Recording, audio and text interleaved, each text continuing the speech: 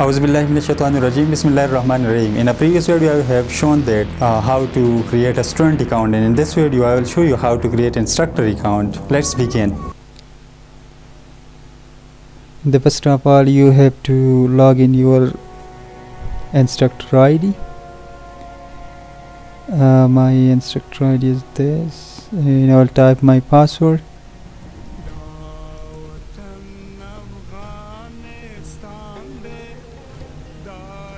And then you have to make a class.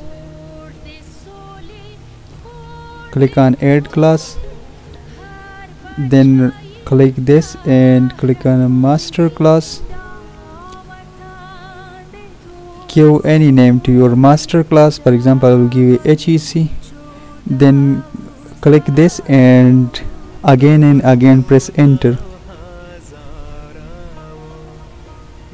It will add all the subjects to your class. You can check all the subjects from this single class, and then click this, enter and enter. It will add all the students of under 18 and above 18. Here you can choose the year when it will be. When you choose the year, it will expire on that date. For example, I will add 24 August, September, December. Okay, then submit.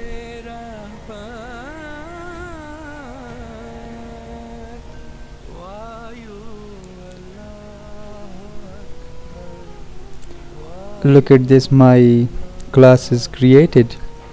This is the class ID, and we can add a student to this master class using this class ID. Then click continue. Then you have to click on section. This is my master class, and then you will click on section. Here you want to add a person name, which teacher you want to add, because this is a master class. So I will add, for example, I will add Kalimullah, and here you have to type his email address. For example, I will add my email address, or then click submit.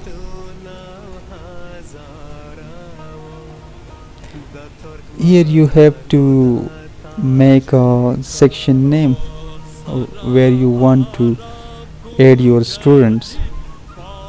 So I will write here, for example, write here Islamabad, and here you can write anything. For example, I'll write 1 2 3 4 5 6 7 8 9 and K. You have to submit it. So this is my class ID, and this is the enrollment key. Then click continue. So we have created this master class ID, and then we have created a section for adding up any teacher. We add a teacher here, and we can make any assignment for our teacher, or teacher can also make assignment by himself.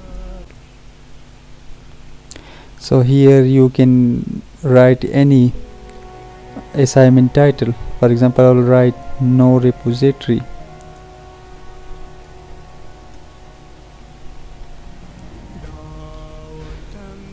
Then I will click the post date.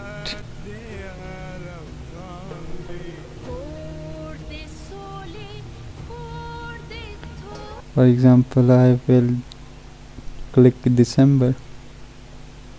Then you have advanced options. You can write a little bit instruction to for your students, and allow submission after due date. If you click this yes, when the due date will pass, the student will be able to submit the assignment and check the plagiarism. And exclude bibliographic materials from similar index. If you click this yes, then the referenced file where the reference is given, it will be excluded from the plagiarism. Exclude code materials. When you will make any codes, for example, this is my written things, and if I write a quote at here and at the end, this area will be removed from your plagiarism. One things you have to keep in mind, this should be no repository. Keep this on no repository and then click submit. So our first assignment is created. The first we have create a section, and we can call it a master class, and then we make a section in a master class. We add a teacher here, then we make a assignment for students. If you like our videos, then don't forget to like, subscribe and share. Thanks for watching.